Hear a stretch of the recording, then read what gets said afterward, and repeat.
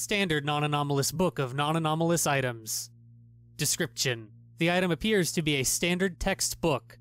The cover of the book and paper manufactured by the blank company.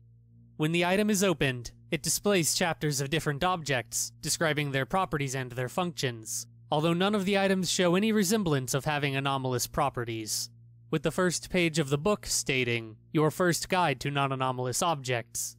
The purpose of the item is unknown, but theorized to help inform other individuals of non-anomalous objects.